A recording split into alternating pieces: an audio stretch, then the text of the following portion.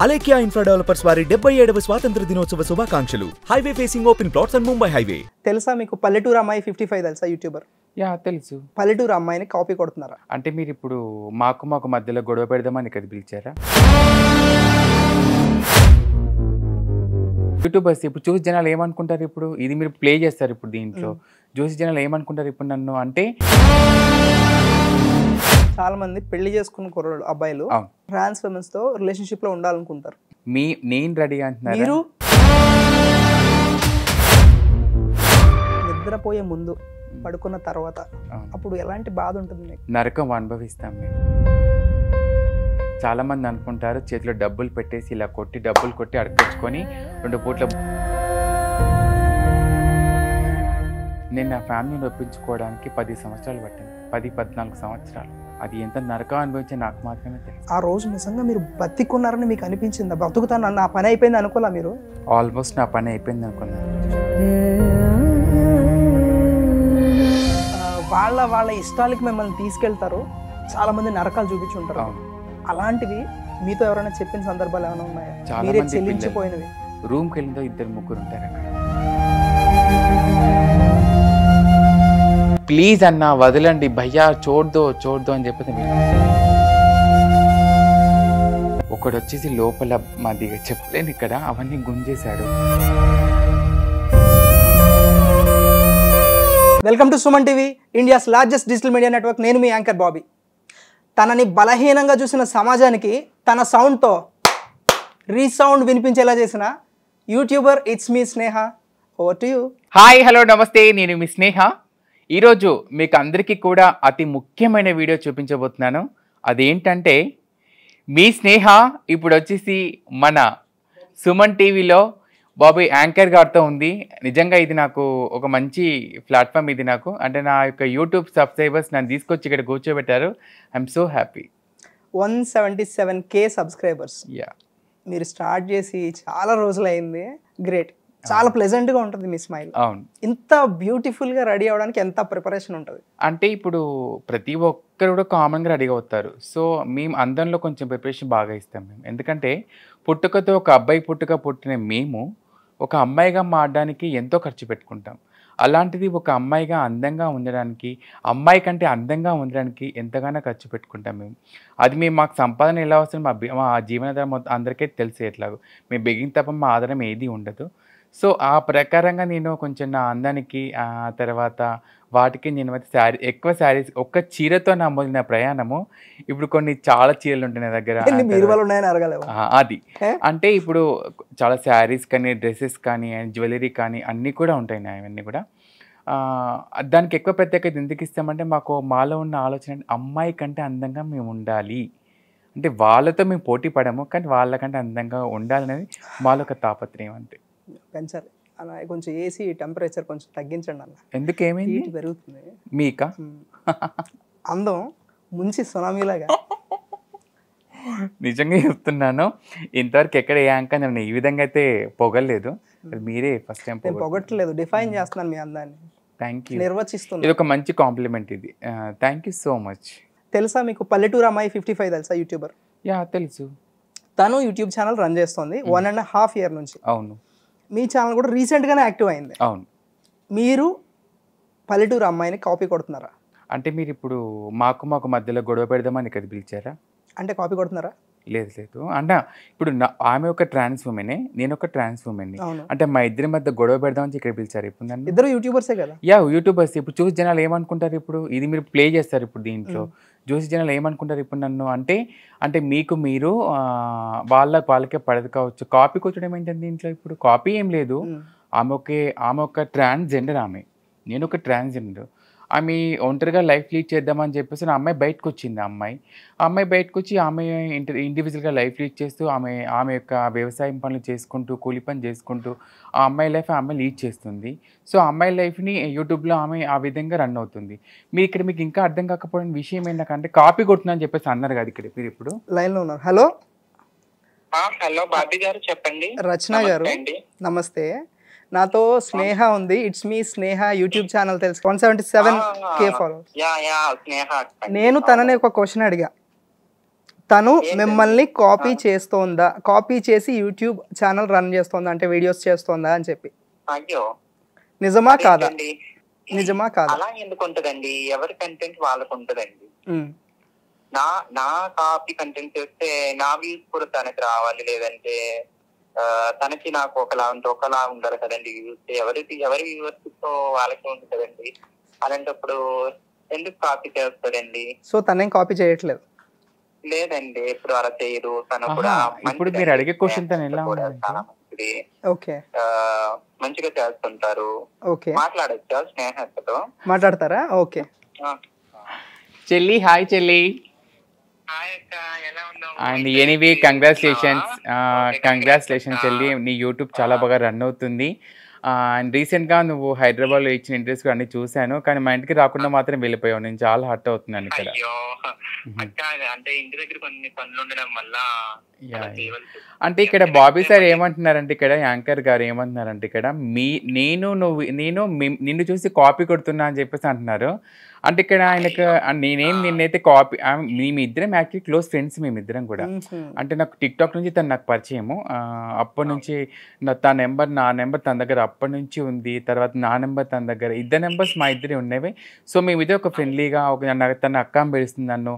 నేను ఛానల్కి నాకు ఆ అమ్మాయికి విషయం తెలుసో తెలియదు, నేను కాపీ ఎక్కడ కొట్టలేదు. అంటే ఆ అమ్మాయి నేను చేస్తున్న వీడియోస్ చూసి తన కమ్యూనిటీలో ఒక వీడియో పోస్ట్ చేసింది నాకు తనప్పుడు. ఓకే, చేసి నేను సపోర్ట్ చేస్తాను అక్క అని చెప్పేసి నాకు అప్పుడు ఆమె నాకు హోప్ ఇచ్చారు. సో మీరు ఇప్పుడు పెట్టిన జనాలందరికీ క్లారిఫై కావాలి ఈ విషయాన్ని. సో అందుకోసమనే మేమిద్దరం కూడా బెస్ట్ ఫ్రెండ్స్, మేమిద్దరం అక్క చెల్లెలమి. అండ్ మేము ఎప్పుడు కూడా ఏ విషయం ఉన్నా మేమిద్దరం షేర్ చేసుకుంటాము. సో నేను కూడా కొన్ని యూట్యూబ్ పెట్టే తర్వాత కొన్ని మధ్యలో కొన్ని సజెషన్స్ తన దగ్గర తీసుకున్నాను. మనం ఇందులో చేయాలి అందులో చేయాలి దాని సజెషన్ నేను తీసుకొని చేశాను. సో నేను ఆమెను కాపీ కొట్టి ఏం చేయలేదు. ఆమె నాకు చెల్లి, నాకు ఒక మంచి వెల్ విషర్ కూడా అనుకోవచ్చు నేను. ఎందుకంటే ఎవరు ఏ స్థాయిలోనూ మనం చెప్పలేము. తను ఒక మంచి తను కష్టపడితే ఎదిగింది ఆ అమ్మాయి. నిజంగా నేను అది ప్రౌడ్గా ఫీల్ అవుతాను. ఒంటరిగా ఉండి తన సర్జరీ అయిపోయిన తర్వాత ఒంటరిగా లైఫ్ చేస్తూ తల్లిదండ్రుల సపోర్ట్ లేకుండా ఒంటరిగా వ్యవసాయం పని చేసుకుంటూ ఆమె చూస్తారా, ఆమె గిన్నెలో ఇంత మాత్రమే రైస్ పెట్టుకుంటుంది పాపం, కర్రీ కూడా కొంచెమే అనుకుంటుంది. చాలా వీడియోస్ నేను చూస్తూ ఉంటాను, తను అన్నీ కూడా ఫాలో అవుతుంటాను. నా యూట్యూబ్ వ్యూస్ అందరూ కూడా తన వీడియోస్ ప్రతి ఒక్కరు చూస్తూ ఉంటారు. చాలామంది అన్నారు ఇప్పుడు, అక్క మీరు రచనకని ఎప్పుడు కలుస్తున్నారు మీరు అని చెప్పేసి అడిగారు నన్ను. సో చెల్లి మన ఇద్దరం కలిసి ఒక వ్లాగ్ చేయాలి మన యూట్యూబ్ వ్యూస్ అందరికీ కోసము. సార్ ఏమన్నారంటే ఇక్కడ ఇప్పుడు మీ ఇద్దరు నువ్వైతే కాపీ కొడుతున్నావా అని చెప్పేసి అంటే నేను చెప్పాను నిజము, మెయిన్గా ఇది మాత్రం పక్కా చెప్పావు నువ్వు. మన ఇద్దరి మధ్య గొడవ పెడతాం బాగా పక్కా ప్లాన్ చేశాడు. చూసారా? ఓకే, చూసుకుందాం, రమ్మాలండి. మా చెల్లి మాత్రం మిమ్మల్ని తప్పకుండా వదిలిపెట్టదంట. ఎనీవే చెల్లి, కంగ్రాచులేషన్స్. అండ్ నిజంగా నాకు చాలా హ్యాపీగా ఉంది ఇంత మంచి గొప్ప ప్లాట్ఫామ్ మీద మన ఇద్దరం కూడా. అంటే నేను మన ఇద్దరి విషయాన్ని ఇలా అందరికీ తెలియజేసిన, ఇది కొన్ని లక్షల మంది చూస్తాం మన ఈ వీడియోని. సో ఈ ప్రకారంగా నిజంగా మన ఇద్దరం ఇలా మాట్లాడుకుని నాకు చాలా చాలా హ్యాపీగా ఉంది నాకు. అండ్ నేను నిన్ను చూసి కొంచెం నేర్చుకున్నాను, నువ్వు నన్ను చూసి కొంచెం నేర్చుకున్నావు. సో మనం ఇద్దరం కూడా ఎప్పటికీ కూడా ఇలాగే మన ఫ్రెండ్షిప్ అండ్ మన యొక్క బంధం అనేది ఇంకా కొనసాగాలని చెప్పేసి మనస్ఫూర్తి కోరుకుంటున్నాను చెల్లి. థ్యాంక్ యూ సో మచ్ చెల్లి. బాబీ గారికి ఇస్తున్నాను, నేను షో అయిపోయి కాల్ చేస్తా, ఓకేనా? మీరు మాత్రం నిజంగా బాబీ గారు మా మధ్య గొడవలు పెట్టమంటే మాత్రం బాగా పెడతారు. సిమిలారిటీస్ కనిపించాడు. లేదు తప్పిది. అంటే ఇప్పుడు చూసి జనాలు ఏమనుకుంటారంటే, ఇప్పుడు ఇక్కడ ఆ అమ్మాయి వీడియోస్ అన్నీ కూడా ఆమె ఎలాంగా లైఫ్ యూజ్ చేస్తుంది. ఆ అమ్మాయి వంటలు చేసుకుంటూ, తర్వాత వ్యవసాయం పనులు చేసుకుంటూ, ఈరోజు నేను ఎక్కడికి వెళ్ళాను అవి చూపించుకుంటూ చేసే అమ్మాయి. నా కంటెంట్ ఆమె కంటెంట్ మీరు చెక్ చేయండి ఒకసారి. నేను అడిగాను కొడుతున్నారా కొడుతున్నారు ఫుల్ స్టాప్. సో ఓకేనా, మీకు 177K సబ్స్క్రైబర్స్ వచ్చారు. 1 lakh వస్తేనే మీకు సిల్వర్ ప్లే బటన్ వస్తుంది. ఇంకా ఎందుకు రివీల్ చేయలేదు సిల్వర్ ప్లే బటన్? నిజంగా అది రావడానికి మాత్రం చాలా కష్టపడ్డాను. నిజంగా అది అంటే నాకు ఇచ్చిన సబ్స్క్రైబర్ నాకు ఇచ్చిన ఒక మంచి అవార్డు అది.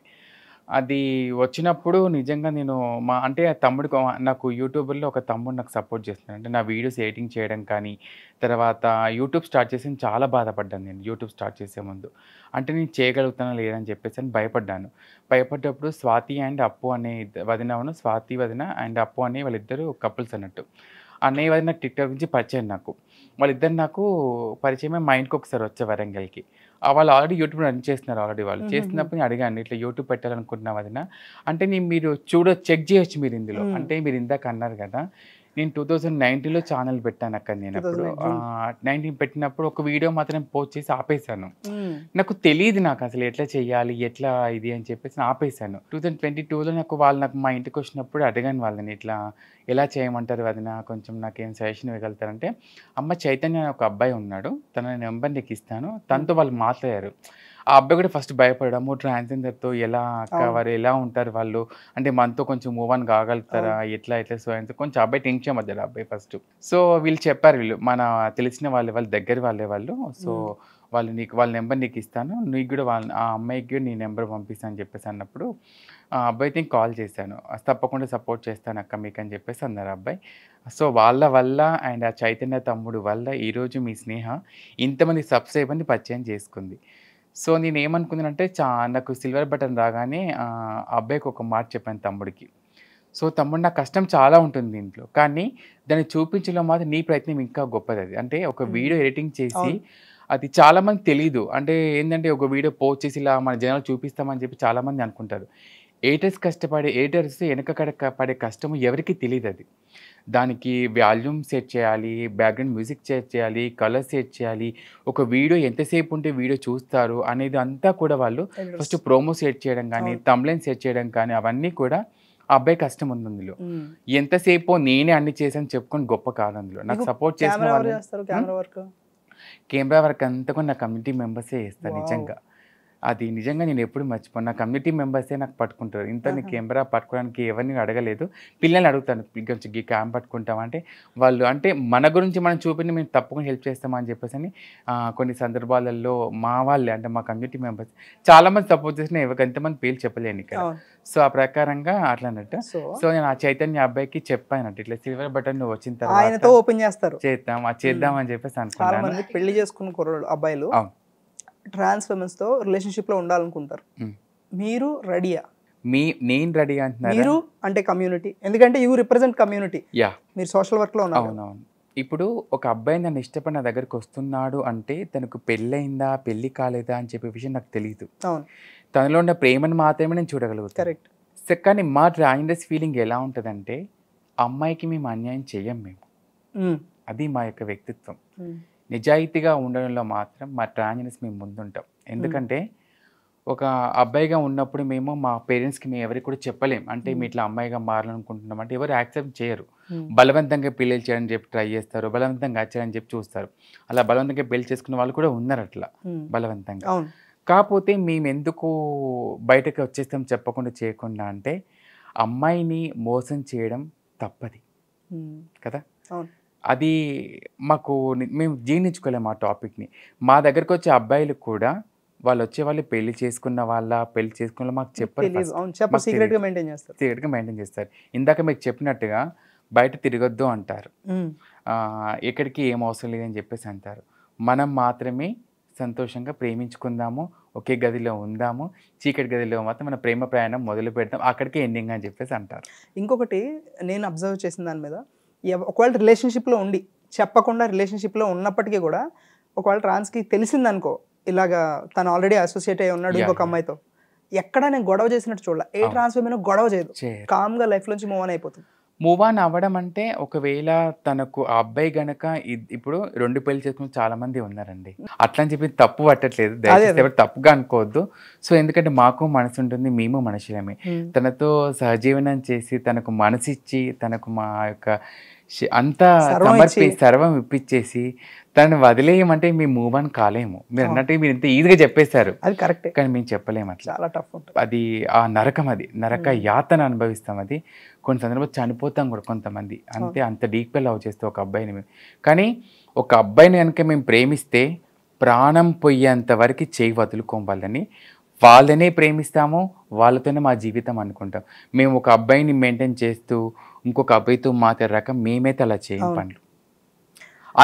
అంత మాకు నిజంగా చెప్తున్నాను, ఒకవేళ మాకు అంత అలాంటి ఫీలింగ్ ఉంటే దాన్ని ఒక పక్కకు పెట్టేసి లాగా చేసుకుంటాం తప్ప అది. కానీ ఇట్లా ఒక అబ్బాయిని మోసం చేయడం మాత్రం మా ప్రాణమైనా మేము చెయ్యం. ఒక అబ్బాయి లవ్ చేస్తుంటే మేము నవ్వుతాం ఫస్ట్. నిజంగా నమ్మమ్మని నువ్వు లవ్ చేస్తావు? నమ్మకం రాదు. నిద్రపోయే ముందు పడుకున్న తర్వాత ఒక టైం ఉంటుంది కదా, మీరు ఎక్కువగా ఏకాంతంగానే ఉంటారు, ఒంటరితనం. అప్పుడు ఎలాంటి బాధ ఉంటుంది మీకు? నరకం అనుభవిస్తాం మేము, ఎవరికి తెలియదు.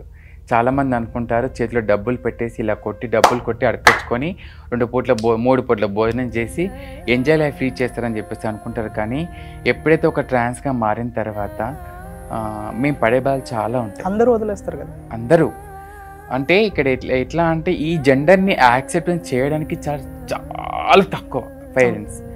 మేము కుటుంబానికి దూరం అయిపోవాలి, సొసైటీకి దూరం అయిపోవాలి, ఫ్రెండ్స్కి దూరం అయిపోవాలి, అన్నిటికీ దూరం అయిపోవాలి. చివరికి ప్రేమించిన వాడు కూడా మాకు నరకమే చూపిస్తాడు. ఎక్కడ సంతోషం ఉంటుంది? నిద్ర పట్టదు. నరకం అంటే మాకు ఏమనిపిస్తుంది అంటే ప్రతి ఒక్క ట్రాన్స్ ఉమెన్కి ఎలా ఉంటుందంటే పేరెంట్స్తో ఉండాలి, ట్రాన్స్ లైఫ్ లీడ్ చేయాలి అని చెప్పేసి అనే ఉంటుంది. సో మా యొక్క ట్రాన్స్ కల్చర్ని మేము పాటిస్తూ కూడా ఫ్యామిలీ మెంబర్స్ ఉండాలని చెప్పేసి మాకు అనిపిస్తుంది. ఎవరికి ఉండదండి మా కుటుంబాల ఫంక్షన్స్కి వెళ్ళాలని చెప్పండి. ఫ్యామిలీస్లో ఫంక్షన్స్ జరుగుతూ ఉంటాయి, అన్నిటికీ వెళ్ళాలని మాకు ఉంటుంది. సో ఇప్పుడు నేను నా ఫ్యామిలీని ఒప్పించుకున్నాను కాబట్టి నేను ఏదో ఫ్యామిలీ మెంబర్స్తో ఉంటున్నాను. అలా ప్రతి ఒక్కరికి ఉంటుంది కదా. నేను నా ఫ్యామిలీని ఒప్పించుకోవడానికి 10 సంవత్సరాలు పట్టింది, 10-14 సంవత్సరాలు. అది ఎంత నరకం అనుభవించే నాకు మాత్రమే తెలుసు. నరక యాతన ఎవరికి తెలియదు ఇవన్నీ కూడా. కానీ నిజంగా మీరు చాలా మంచి వాల్యుబుల్ క్వశ్చన్ అడిగారు. అంటే నిద్రపోయిన సమయాల్లో తక్కువ, బాధపడే సందర్భాలు ఎక్కువ. నిజంగా నిద్రపోతున్నా బాధ మర్చిపోతామని చెప్పేసి అంటే కూడా ఫోన్ చూసినప్పుడల్లా మా పేరెంట్స్ ఫోటోలు చూసినప్పుడు, మా ఫ్యామిలీ మెంబర్ మా నెంబర్స్ అంత దగ్గర ఉంటాయి కదా, వాళ్ళ స్టేటస్లో పెట్టినప్పుడు చూసి మాకు అనిపిస్తుంది, అబ్బా ఈ ఫంక్షన్కి మేము వెళ్తే బాగుండేది, ఈ పండగకి మేము వెళ్తే బాగుండేది, ఆ పండగకి మేము వెళ్తే బాగుండేది. ఇలా లైఫ్ హ్యాపీగానే లీడ్ చేస్తున్నాం. కానీ కుటుంబంతో చెప్పేసి ఎవరికైనా ఉంటుంది కదా.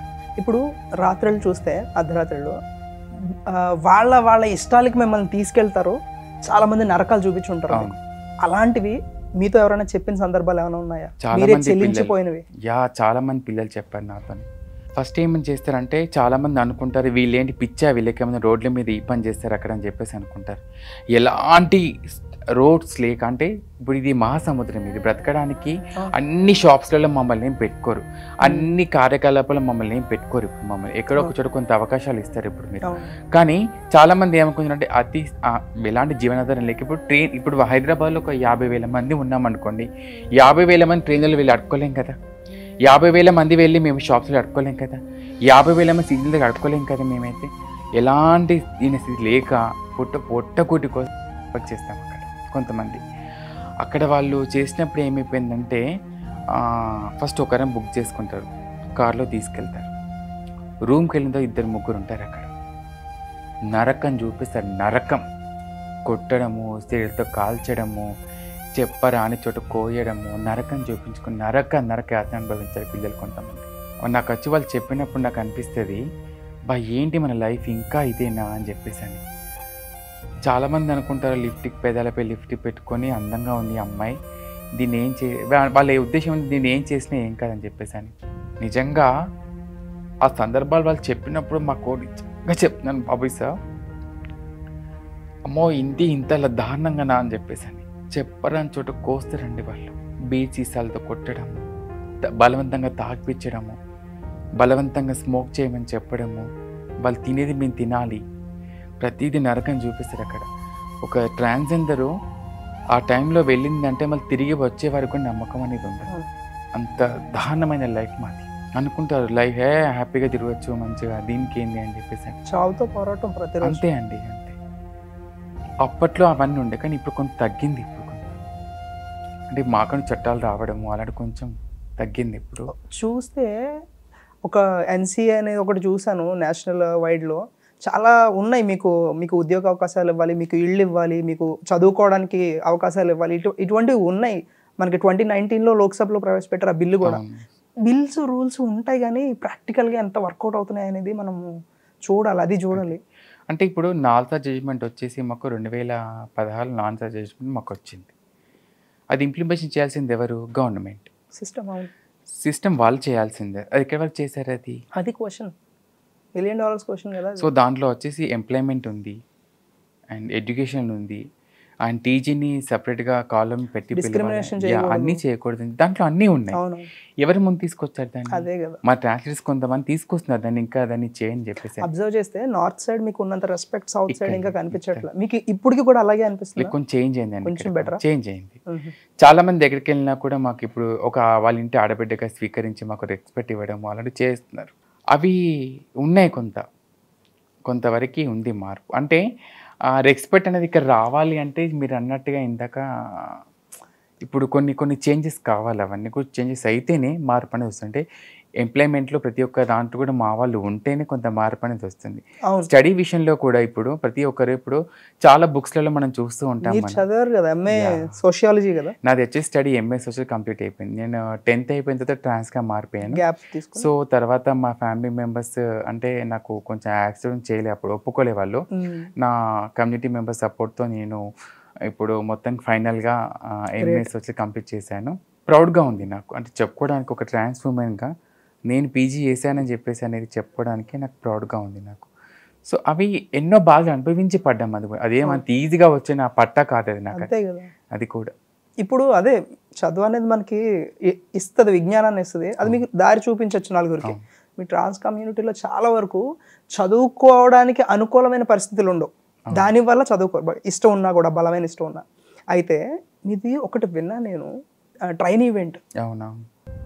అసలు ఆ రోజు నిజంగా మీరు బతికున్నారని మీకు అనిపించిందా? బతుకుతాను నా పని అయిపోయింది అనుకోలే మీరు? ఆల్మోస్ట్ నా పని అయిపోయింది అనుకున్నారు. అయితే ఏమైందంటే అందులో నేను ఆల్రెడీ ఇక నా పని అంటే వాళ్ళు ఎలా ఏం చేశారంటే వాళ్ళు ఇలా ఈ కొంగు చీర కొంగు ఉంటుంది కదా, ఇలా పట్టేసి చంపేద్దామని చూసారు. అంటే వాళ్ళు చంపేద్దామని అనుకుందో నాకు తెలియదు ఆ విషయం. నాకు వాళ్ళు గట్టిగా నేను గొడవ చదువుతాం, మనం పారిపోదామని చూస్తాం అక్కడ, అంటే అంతమంది మధ్య మనం పోరాడలేం కదా. నేను వెళ్ళిపోదామని చెప్పి నా కొంగు ఏదైతే పట్టుకొని వాళ్ళు ఇట్లా గుంజేశారు. ఇక్కడ గుంజేసి ఈ వేని ఇలా గుంజేసి వాళ్ళు పక్కకు ఆపేశారు. ప్లీజ్ అన్న వదలండి భయ్యా, చూడదో అని చెప్పి నేను వినిపించాను అక్కడ. అసలు అక్కడ ఏం జరిగిందంటే ఒక ఊరు నుంచి ఇంకో ఊరికి ట్రైన్ అడుక్కుంటూ దిగుతారు మా వాళ్ళు. ఇక్కడ మా వాళ్ళు ఆల్రెడీ అడిగి దిగేశారు వేరే వాళ్ళు. జరిగింది అక్కడ. వాళ్ళు కోపంగా ఉన్నారు అప్పటికి, ఆ విషయం మాకు తెలియదు. ఎక్కిన తర్వాత ట్రైన్ మూవ్ అయింది, కొంచెం అడవి వస్తుంది కదా మనకు, చెట్లు అవన్నీ వస్తాయి కదా, అడగడం స్టార్ట్ చేస్తాం మేము, చెరువు దాటడం స్టార్ట్ చేస్తాం మేము. ఎప్పుడు కానీ మేము ఏం చేస్తామని ట్రైన్ స్టార్ట్ అయిన తర్వాత మేము అడగడం స్టార్ట్ చేస్తాం. ఎందుకంటే కొన్ని అమ్మవాళ్ళ టెంపుల్స్ అవి ఉంటాయి, అవి మొక్కుకొని మేము అమ్మవారిని తలుచుకొని మేము అడుగుతాం, పని మొదలు పెట్టడం అడుగు. కొంతమంది బైరూపులు అనే వాళ్ళు ఏం చేస్తారంటే వాళ్ళు ఆ ట్రైన్లు ఎక్కి అడగడం వలన మాకు పడ్డే ఎఫెక్ట్ అడగచ్చు. వాళ్ళు అడిగేసి దిగేస్తారు అక్కడ. మేము కొంత ముందుకు వెళ్ళాక వాళ్ళు ర్యాష్గా అవుతారే దేరే అదేం వాళ్ళు పెద్దగా ప్రేమ అడగరు, వాళ్ళు కోపంగా అడగడం అట్లా చేస్తారు వాళ్ళు. సో ఆ రోజు ఏమైపోయిందంటే వాళ్ళు అడిగేసి దిగేశారు, మేము ఎక్కాము. అప్పుడు అందులో ముగ్గురం ఉన్నాము. నేను అడుక్కుంటూ వెళ్తుంటే ఎందుకు లేచి వాళ్ళు అక్కడ కొడుతున్నారో మాకు అర్థం కాలే. ఆ రోజు చెప్పారని చుట్టూ కొట్టడము, గుద్దడము, నరకం చూపించారు ఆ రోజు వాళ్ళు. అమ్మ దెబ్బలకి నేను నిజంగా అయిపోయింది నా పని అనుకున్నాను. ఒకడు వచ్చేసి జాకెట్ ఇలా గుంజేశాడు, ఒకడు వచ్చేసి లోపల మాది చెప్పలేను ఇక్కడ అవన్నీ గుంజేశాడు. నా ఒంటి మీద బట్టలు కూడా ఏమి లేవు ఆ రోజు. అసలు నేను చీర ఇలా పట్టి గుంజేసి నా మొబైలు అని తర్వాత అన్నీ అసలు ఎక్స్పెక్ట్ చేయలేదు అవుతుంది అని చెప్పేసి అని కూడా. ఇందాక మీకు చెప్పినట్టుగా ఒక ట్రాన్స్జెండర్ పొద్దున భిక్షాటనకి వెళ్ళేటప్పుడు తిరిగి వచ్చేటప్పుడు సేఫ్ కాస్త నమ్మకం ఉంటుంది. మీరు చెప్తే నమ్మరు, కానీ ఆ రోజు నేను ఇలా పట్టుకొని దిగాను. ఇలా పట్టుకొని ఎంతమంది అటాక్ చేశారు? అందులో ఒక భోగిలో చాలా మంది క్రౌడ్ బాగా ఉంది ఆ రోజు. మార్ అంటే వాళ్ళు హిందీ భాషలో వాళ్ళకు ఎంబడే ఏకమైపోయారు అందరూ. మీరు ఎంతమంది ఉంటారు? 3 మెంబర్స్. వాళ్ళు అట్లకే దిగేశారు, నేను ఎట్లకెళ్ళి దిగేశాను. దిగేసి ఆ బండి ఆ టైంకి స్లో అయిపోయింది, బండి ఆపేశారు అక్కడ. వాళ్ళు వదిలేసారా మిమ్మల్ని? వదిలేలే, వాళ్ళు బండి చైన్ గుంజేశారు. గుంజేసి ఏం చేశారంటే పక్కన బోగిలో మా వాళ్ళు ఉన్నారు, ఉరికొచ్చారు ఏమో జరుగుతుందని చెప్పేసి డోర్లన్నీ మొత్తం క్లోజ్ చేశారు. అయిపోయింది నా పని అనుకున్నాను. ఇక ఆ రోజు నిజంగా ఎంబడే ఒక తెలిసిన వ్యక్తి డోర్ తీశారు అక్కడ. ట్రైన్ అగ్గగా నేను ఇక నా ఒంటి మీద బట్టలు లేవి, ఇలా పట్టుకొని దిగాను. సెల్ఫ్ రెస్పెక్ట్ అందరికీ ఉంటుందండి. నేను ఒక అమ్మాయిని, నాకు ఉంటుంది మనసు. ఆ రోజు నా ప్రాణం పోయింది అనుకున్నాను ఆల్రెడీ. దిగేసి చెప్పలేమండి, అది అంత నరకం. అది దిగిన తర్వాత మా వాళ్ళని పట్టుకొని బాగా ఇచ్చేసాను, ఏంటి అసలు ఇంత దారుణమా అని చెప్పేసి అని. ఫస్ట్ మా లైఫ్ బెగ్గింగ్తో స్టార్ట్ అవుతుంది, మా లైఫ్ అందరిది కూడా. సో నాదే స్టార్ట్ అయింది నా లైఫ్ కూడా. అన్ని బాధలు పడ్డాను ఆ రోజు, ఒళ్ళంతా నొప్పులు, ఎక్కడ పడితే అక్కడ కొట్టడము, చెప్పండి గిచ్చడము, ఎక్కడ పడితే అక్కడ ఎవడక్కడ ఏం చేసినో తెలియదు అప్పుడు మాకు. వాళ్ళ సైకోటిక్ ఆనందం వాళ్ళది. అంటే వాళ్ళు అక్కడ ఎందుకు చేశారంటే అక్కడ పక్కన ఊరు వాళ్ళు చేసిన వాళ్ళ వల్ల బేసిక్గా వాళ్ళు ట్రాన్స్ కాదనుకుంటా, బహిరూపులు అంటే కదా. ఓకే, వాళ్ళ వేషం వేసుకుంటారు డబ్బుల కోసం. సో వాళ్ళు చేసిన చూపించాను, నా వ్లాగ్లో చూస్తే మీకు అర్థమవుతుంది. నా ఛానల్లో నేను అది బహిరూపులు ఎలా ఉంటారో చూపించాను, ఒక వీడియోలో షార్ట్ వీడియో తీశాను. చాలా మంది ఏమనుకుంటారు, నిజమైన హిజ్రాస్ ఈ విధంగా ఉంటారు, ఈ విధంగా అడుక్కుంటారు అని చెప్పేసి అనుకుంటారు. తాగుతారు, ఇష్టం వచ్చినట్టు. అంటే ఆడవాళ్ళు తప్పులు చేసే వాళ్ళు ఉన్నారు, మగవాళ్ళు తప్పులు చేసే వాళ్ళు. మా దానికి కొంతమంది తప్పులు చేస్తే నేను ఒప్పుకుంటాను, కొన్ని చోట్ల కోపంగా మాట్లాడము, ర్యాష్ కావడం ఉంటారు. సో అలా చేసిన వాళ్ళకి మేము పనిష్మెంట్ ఇస్తాం మా దాంట్లో. మేము ఎప్పుడైనా కానీ పద్ధతిగా అడుక్కోవాలి, ప్రేమగా అడుక్కోవాలి. సో అలా తప్పు చేసిన వాళ్ళకి మేము మా దాంట్లో జరినామా అనేది అంటే మా దాంట్లో దండు అంటాం, మా దాంట్లో జరినామా అవన్నీ కూడా ఉంటాయి మా దాంట్లో. మాకుండే సాంప్రదాయం మాకుండే కట్టుబాట్లు మాకుంటాయి, మాకుండే విధి విధానాలు మాకుంటాయి. ఆ పద్ధతులు ఎవరు దాటద్దు, అవి కూడా అలాంటివి కూడా ఉంటాయి. ట్రైన్ ఈవెంట్ లో దేవుడి దేవాళ్ళు ఎవరో డోర్ తీశారు, మీరు బయటపడ్డారు. తర్వాత ఇంకా హెల్ప్ చేసి మళ్ళీ హాస్పిటల్ తీసుకెళ్ళి ఆ రోజు అంటే ఎవరు మా పక్కన అమ్మాయి చున్నీ ఉండి ఒకటి, ఆ చున్నీ కట్టుకొని ఆటో అంటే ఊరి మధ్యలో కదా అది, అక్కడ నడుచుకుంటూ పట్టాలం పట్టుకొని నడుచుకుంటూ వెళ్ళాం, పొలాలు పట్టుకొని నడుచుకుంటూ వెళ్ళేసి అక్కడ ఒక ఆటో అబ్బాయి దొరికింటే గేట్ వస్తాయి కదా, ఒక అబ్బాయి ఆటోలో ఎక్కి ఆ అబ్బాయి కొంచెం నాకు అందనట్టు మా వాళ్ళతోని, ఏందక్క ఇట్లా ఎందుకు ఇలా అని చెప్పాము, ఇట్లా జరిగింది అనగానే పాప అబ్బాయి వెంటనే మా ఆటో ఎక్కించుకొని మా ట్రాన్స్జెండర్ వ్యక్తులందరూ కలిసి హాస్పిటల్ తీసుకెళ్ళి. మీరు మీ కమ్యూనిటీలో చాలా మంది మీరు ఇంటర్వ్యూస్ తీసుకుంటారు, చాలా మంది కమ్యూనిటీలో. రీసెంట్ గా ఒకళ్ళు మ్యారేజ్ చేసుకుంటే ట్రాన్స్ ఆవిడని ఫస్ట్ మీరే ఇంటర్వ్యూ చేశారు, తర్వాత చాలా మంది చేశారు. అండ్ కంగ్రాచులేషన్స్, అదే toppest viewed highest viewed video మీ దాంట్లో 2.1 మిలియన్. 2.3 మిలియన్స్. అండ్ ఏం జరిగిందంటే అక్కడ నాకు ఫస్ట్ పెళ్ళే చాలు అయింది వాళ్ళకి, పెళ్ళయ్యే వాళ్ళకి అంటే ఒక 1 వీక్ అయిపోయింది ఆల్రెడీ. నేను ఎందుకు అనుకున్నానంటే వాళ్ళకి జెండర్ చాలా హ్యాపీగా అనిపించింది. చాలా మంది మమ్మల్ని ఏ పరంగా అంటే ఈ పరంగా వాడుకోవడము, వదిలేయడము, డబ్బు ఆశించి అన్ని చేస్తున్నారు. సో ఈ జనరేషన్కి మా ట్రాన్స్జెండర్స్కి ఒక మంచి ఉదాహరణ వాళ్ళు. సో నాకు ఇమీడియట్గా కాల్ చేసాను వాళ్ళకి, అమ్మాయి ఇట్లా మాకు ఇంటర్వ్యూ అవకాశం కావాలి మన ఛానల్కి అంటే, ఆ అమ్మాయి ఇమీడియట్గా రా అమ్మ వచ్చేసే అని చెప్పేసి నాకు వెల్కమ్ చేసింది అమ్మాయి. సో వాళ్ళు ఫస్ట్ టైం అనుకున్నారు వాళ్ళు ఇవ్వచ్చా ఇవ్వద్దా అని. పాపం నేను వాళ్ళకి కౌన్సిలింగ్ ఇచ్చాను, చెప్పాను వాళ్ళకి, అమ్మ సో ఇలా అంటే వాళ్ళు అన్నారు ఏమన్నారంటే, నీ ఛానల్లో మన ట్రాన్స్జెండర్స్ పైన జరుగుతున్న బాధల్ని చూపించావు, మన అవమానపడ్డ బాధల్ని చూపించావు, సక్సెస్ని చూపించావు, కొన్ని అచీవ్మెంట్స్ చూపించావు, అన్నీ చూపించావు.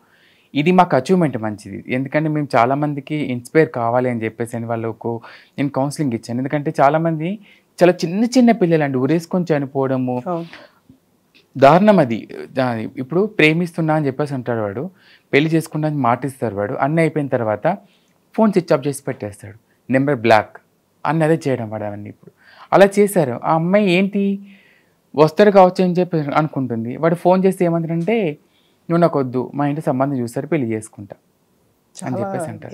ఇందాక మీరు క్వశ్చన్ వేశారు కదా, పెళ్ళైన అబ్బాయిలు మిమ్మల్ని ఉండాలి అనుకుంటున్నారు, మరి మీరేమంటారు అని చెప్పేసి అని. వచ్చే అబ్బాయి ఎలాంటి వాడైనా సరే, మమ్మల్ని ప్రేమగా చూసుకునే అబ్బాయి అయితే ఎవరైనా సరే మమ్మల్ని ప్రేమగా చూసుకోవాలి. మాకు పూట భోజనము, ఒక పూట భోజనం అంటే చాలు మాకు. పొట్టకూటికి భోజనము, మాకు బట్ట, ఒక గూడు, ప్రేమ అవి ఉంటే చాలు మాకు. ప్రాణం పోయేంతవరకు అబ్బాయి చేవి మేము వదులుకో, అంతే కదా కావాల్సింది. ఏ అమ్మాయికైనా అదే కోరుకుంటుంది కదా. ఒక అమ్మాయి ఒక అబ్బాయి చేయి పట్టుకుని 7 అడుగులు వేసి 3 ముళ్ళ బంధంతో ఆ సాంప్రదాయాన్ని పాటిస్తూ ఉండడంలో ఎంత గొప్పతనం ఉందో, మా లైఫ్ కూడా ఒక అబ్బాయిని కనుక మేము నమ్మితే కనుక ప్రాణం పోయేంతవరకు వదలం. ఇప్పుడైతే ఆపరేషన్స్ వచ్చేసాయి మీకు ట్రాన్స్ కన్వర్ట్ అవ్వడానికి. దీనికి ముందు పరిస్థితి ఎలా ఉండేది? దీనికి ముందు అంటే ఒకప్పుడు సర్జరీస్ కంటే ముందు అంటే వెనకట్లో అది ఇప్పటికీ 2-3 ఉన్నారు ఇంకా. అంటే ఇక్కడ పక్కన ఒక బొంద తవ్వి పెడతారు, ప్రాక్టికల్గా చెప్తాను మీకు ఇప్పుడు నేను. ఒక బొంద తవ్వి పెడతారు. సర్జరీస్ ఎట్లా చేస్తారంటే మా పెద్దవాళ్ళు మా దాంట్లో ఉండేవన్నట్టు.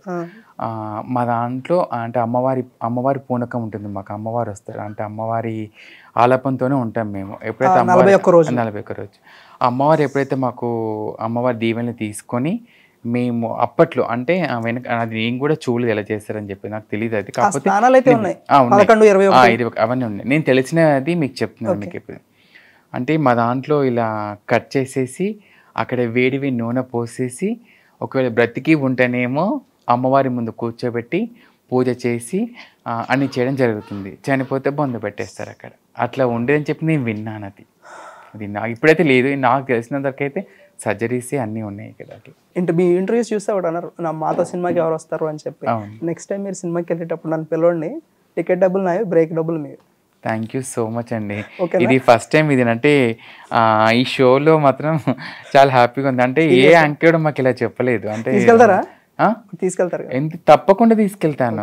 మరి తీసుకెళ్తాను చూసి జనాలు ఏమన్నా అనుకుంటే వాళ్ళకి ఏమనుకు చెప్తారు? ఎవరండి జనాలు? ఎవరండి ఇప్పుడు సపోజ్ గా టికెట్ డబ్బులు మీ, బ్రేక్ డబ్బులు లేకపోతే వైస్ వర్సా. యా ఓకే పర్లేదు, దాంట్లో నేను చెప్పాను కదా. ఇప్పుడు సరే ఏదైనా మనది ఓకే. సీరియస్లీ చాలా మంది చాలా స్ట్రగుల్స్ ఫేస్ చేస్తాము మనం, కానీ ట్రాన్స్ కమ్యూనిటీలో ప్రతి ఒక్కరు కూడా చావుని చాలా సార్లు చూసి బతుకుతూ ఉంటారు. ప్రతిరోజు ఒంటరితనం అనుభవిస్తుంటారు, చాలా బాధపడుతుంటారు. బట్ మీరు ఒక విజయం సాధించారు. మా రచన కూడా ఇలా ఎంతో మంది యూట్యూబర్స్ రావాలి. Thank you so much for coming to Suman TV. Hats off to you. And thank you so much.